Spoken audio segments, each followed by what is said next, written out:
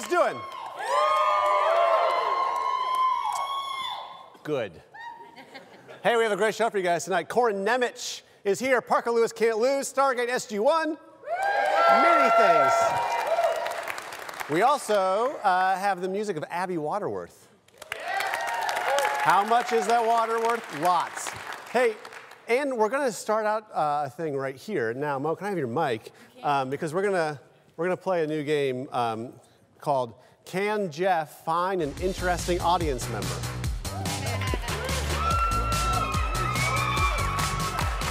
All right, so I'm here in the audience trying to find out, can we find an interesting audience member? Sir, what's your name? Mike. What do you do? Sales. No. All right, and what's your name? Sue. Sue, what do you do?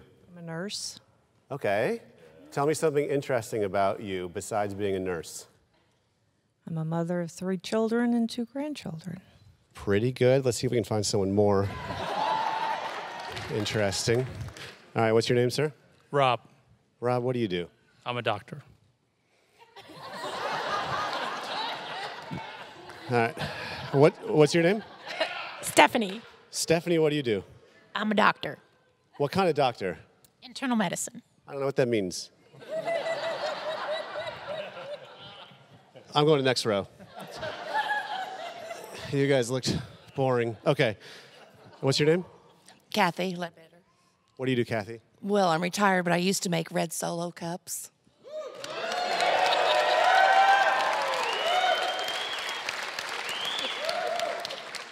You made red Solo cups? Yes. What does this mean? I don't know. Party. Party time, I guess. This was in like a factory, or these were like, okay. Right here in Springfield. Right here in Springfield. Mm-hmm. Red Solo, the Solo, Solo factory, is that what it was? What was your job for making the red Solo cups? Well, it's complicated. I want to know. I ran a giant blanking machine. Are you just trying not to swear? Right. Yes. We're going to bleep that out later, so it sounds really bad.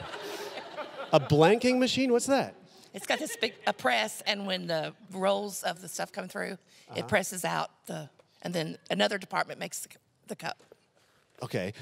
No, that's fine. So then the employees are getting together Friday afternoon after work. What, are you taking cups out of inventory? Yeah, we do. Kathy wins. I'm going to go back on stage.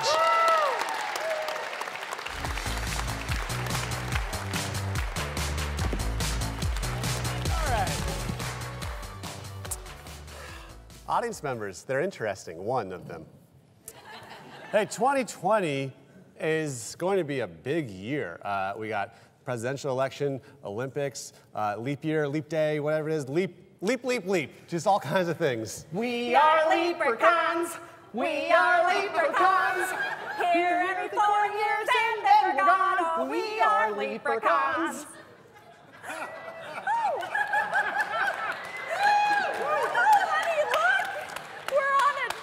We've never been on a real desk before. Oh, I'm a madman. Bring me a cigarette. Oh, I'm the boss. You're fired. Give me some coffee. Wait, okay. Leprechauns, I'm up here. Leprechauns, Oh, honey. what are you? What was that, honey? Look, a human. We've never actually seen a real live human awake before. What are you? Wait, so you've talking never about? heard of leprechauns before? No. We show up every 4 years on February 29th, and we help people turn over a new leaf through our whimsical songs and rhymes. Yeah, we're basically like the beloved mascot of leap year. Oh, so like the Easter Bunny. Oh, no. No. We are nothing like the Easter Bunny. He's a real fluffer nutter, okay? He hops. And we leap, Obviously. Okay, so more like Santa? No, we are nothing like Santa. He is a real pot-bellied porcupine. He comes down the chimney and brings you presents. And we come up through the basement and steal your socks. Or as we like to call them, sleeping bags. We basically sleep in, or we sneak in while you're asleep and then sneak out without you even knowing. Oh, so like the Tooth Fairy. No, we are scary. That guy's a real barnacle Billy. He steals your teeth. That's gross. And weird. Okay, I'm still not getting it. I need you to tell me more what you do. Okay, here we go. 1, 2, 3. Down in the basement and on your lawn, here comes good old leprechauns. We steal your socks to make our beds, then steal the bad thoughts from your head. Leap, leap, leap, while you're asleep. Con, con, con, we steal your thoughts. Whoa, stop! What are you talking about? Singing about, we were singing. And rhyming, it's kind of our whole thing. Okay, I don't get what your whole thing is. We are Trying to tell you. in songs. And rhymes. What is the deal with this guy? I thought humans were supposed to be excited to see us. I know, he's a real hot-headed gadzooks. I can hear you. Oh, Jeff, we're sorry. we just get so sad. Nobody knows who we are.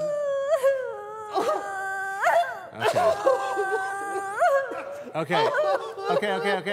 Explain it to me again. All right. 1, 2, 3, 4.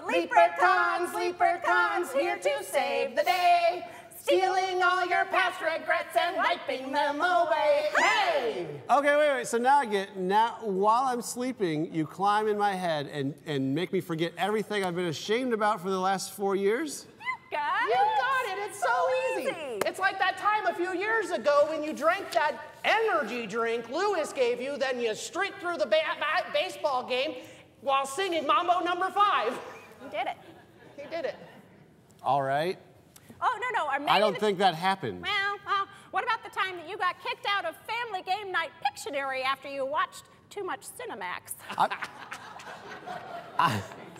I'm certain that didn't happen. Well, we always get a jovial chuckle from this last one. Yes, but we can't say the whole thing on TV, so. So, come on down here. Come here. Oh. Closer. Okay. The thermos incident. Boarding pass. Oh, that bird was still alive. Farmer Dorothy. Oh, pickling it. Backwards water slide. All right. I don't know about that. I think I won't regret this, though. Whoa! Gross.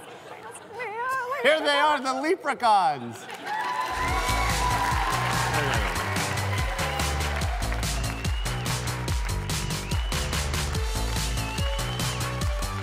That comedy bit brought to you by BRS CPAs and Advisors. Closed captioning provided by Paragon Architecture.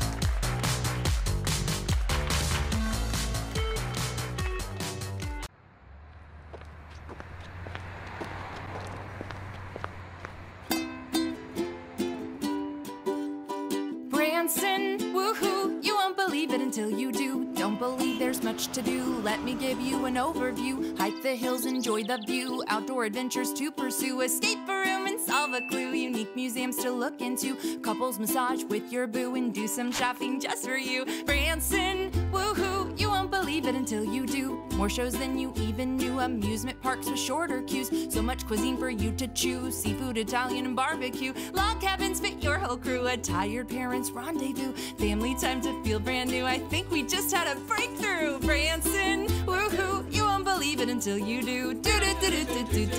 Your vacation is overdue. Woo!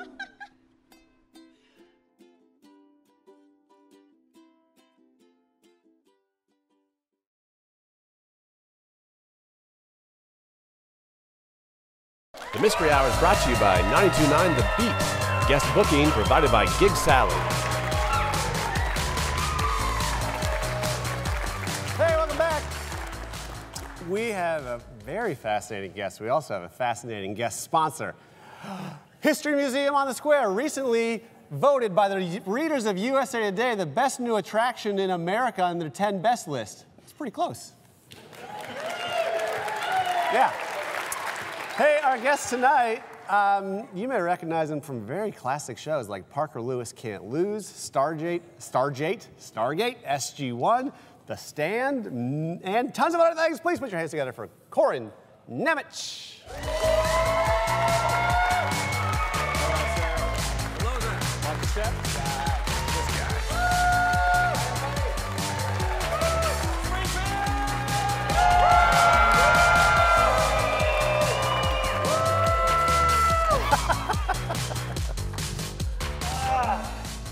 how you enter all rooms? It is. I like it. it. Yes. That's the way to do it. Yes. I always enter constipated. And how do you leave? Not constipated. Hey. Testing, testing. Is this thing on? Testing. We can't tell. So, Parker Lewis Can't Lose came out in what year? 1990 to 93. Yeah, so I was like 12 when it started, which is like... Oh, good. There's a couple of people that remember it. Yeah. You're showing your age. Right. But there is like a certain age, like if I was in my 20s then I probably wasn't watching, and if I was 5 I wasn't watching. Actually, we had a huge college following. Oh, did you really? Oh, yeah. Because it was so like irreverent and yeah, weird. it was just an absolute massive college following. We used to do college tours, the press junkets and stuff, and do the college radio and all of that. And I actually got into a drinking contest with a linebacker from Pittsburgh University. He was gigantic. And I won in a very sneaky way. We were doing some shots of Jack Daniels, and I realized very soon into it that it was going to be a losing battle for me if I didn't think up a clever way of winning very quickly. So I decided I was very familiar. Well, it was Jack Daniels we were drinking, but I was also very familiar with Courvoisier, and I was also very familiar with cognac, the way they tasted. But I knew that this college guy had never tasted a cognac or a Courvoisier in his life. Yeah. So I said, we're going to do 3 shots left, and I get to pick them. He's like, all right, so we'll do the Jack, and then we're going to do a Courvoisier, and then we're going to do a cognac. And he's like, what's that? I was like, all right. So we did the Jack. He was fine. He did the Courvoisier. He was like, and he did the cognac, and he just projectiled all over the bar. To the cheers of adoration of all of his teammates. That you won. That I won. That feels like I didn't win the next day, though. I can tell you that. The next day was a losing moment for this guy. Woo! That feels like a Parker Lewis type move to do. It totally was. Yeah. It totally was. So you, here's what I remember. I'm sure everyone does like, this is what I remember of you. But I just remember as I was 12 to like 15 being like, I want hair like he has. Yes, you would need at least 45 minutes in the hair chair with a lot of Aquanet and some serious energy use on the blow dryer. Yeah.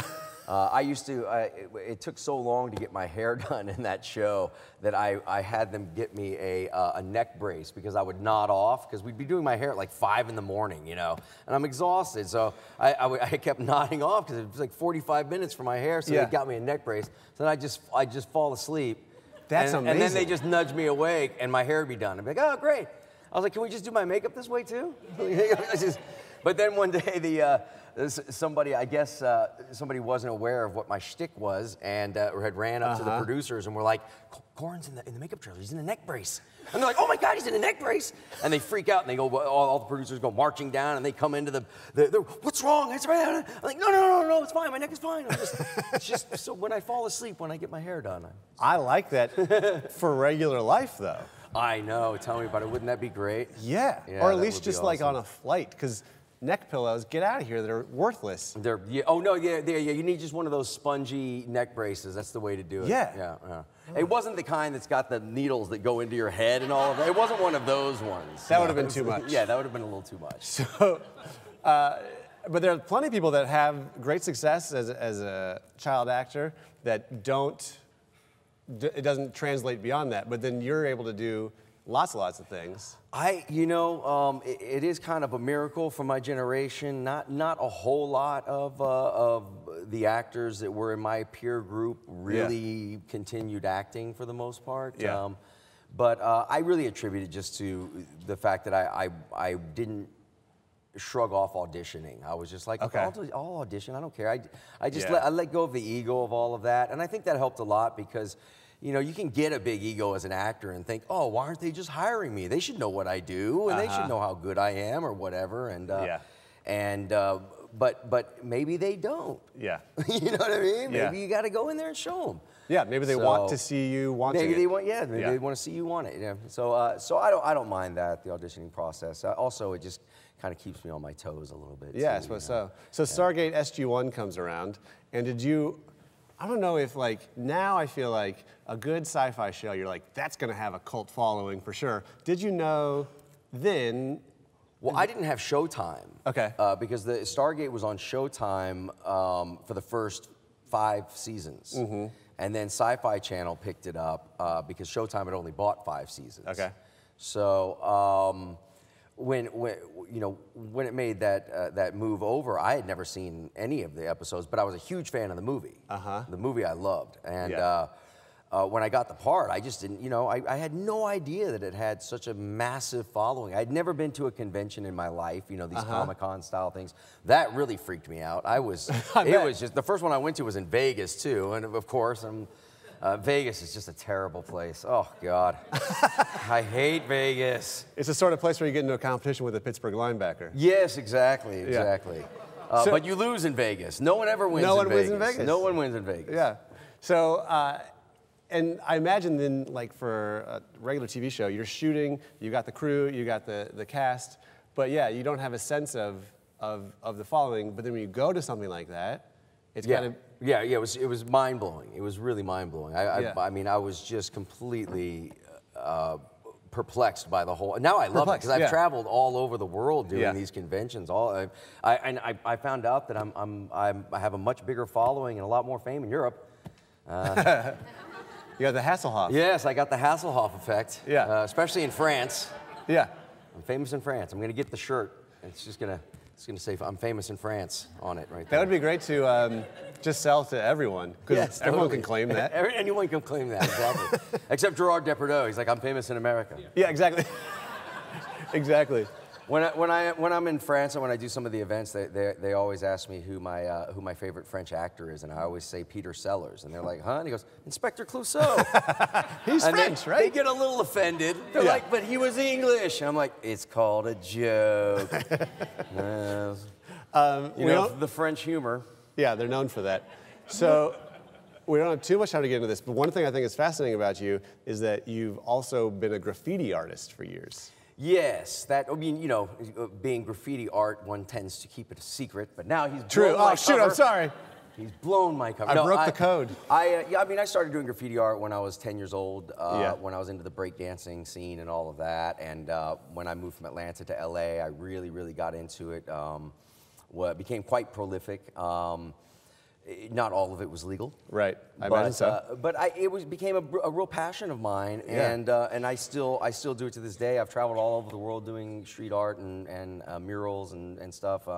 And it's just one of those weird little things I do in the background. I have a separate Instagram for it called The169. So it's the word the, T-H-E, and then the number 169, the 169. Okay. So if you go on to Instagram and you look it up, you'll see a bunch of my street art and graffiti murals. Well, we're going to give everyone a chance to go do that right now. So we're going to take a commercial break.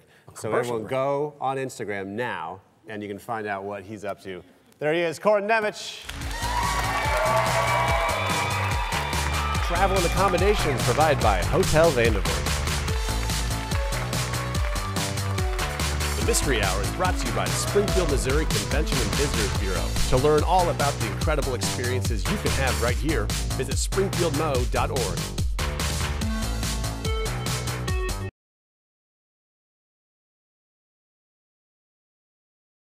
OTC, the official educational provider of the Mystery Hour. Musical guest brought to you by Bear Village. Hey, welcome back, everybody. We have a tremendous musical guest. Put your hands together for Abbey Waterworth.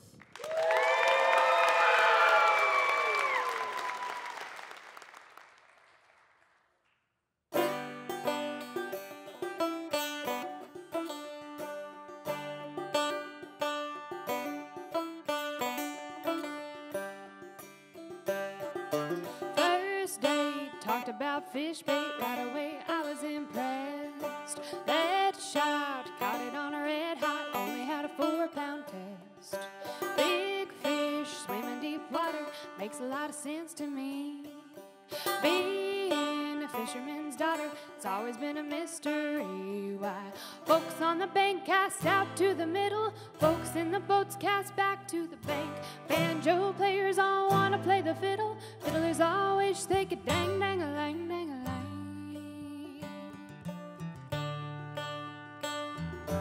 I've got my eye on Jason. Jason's got his eye on Dee. Dee's got her eye on Buddy. Nobody's got an eye on me. Saints all claim to be sinners. Sinners all claim to be saints. In town they call us up for dinner, but everybody knows it ain't right. Folks on the bank cast out to the middle. Folks in the boats cast back to the bank. Bake a lemon cream pie and a kittle. Just eat the whipped cream. Rang, dang a lang, dang a lang, dang a lang. I'm wide awake at bedtime, sleepy when it's time to get up. I like my T-bone rare and my toast a little burned up. I know people are laughing, let them make fun of my hat. I don't care what you think about it, what do you think about that? Folks on the bank cast out to the middle. Folks in the boats cast back to the bank. Gorilla's too big, but a chimp's too little. I'd rather be an orangutan, dang-a-lang, dang-a-lang. I'd swing back and forth, fourth and fifth. The fifth of mash wheel knock you on your back and forth. Fourth and fifth, the fifth of mash wheel knock you on your back. And some men wanna be women, some women wanna be men. Some friends wanna be lovers, other lovers just wanna be friends.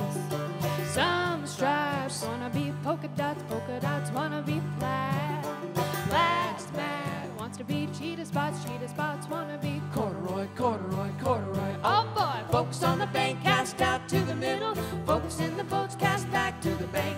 Happiness, all it takes is a little bit of love and a friend to give a dang, dang, a lang, dang, a lang. Folks on the bank cast out to the middle.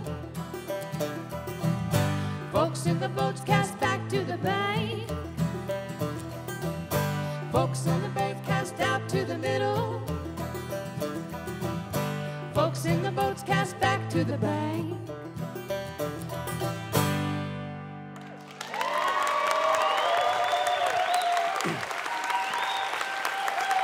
Wow, that was great. Good job. Thank you. Abbey Waterworth. That's our show tonight, everybody. 10% of our box office proceeds goes to the Dream Center. We'll see you guys next week. Craft services provided by Big Whiskey.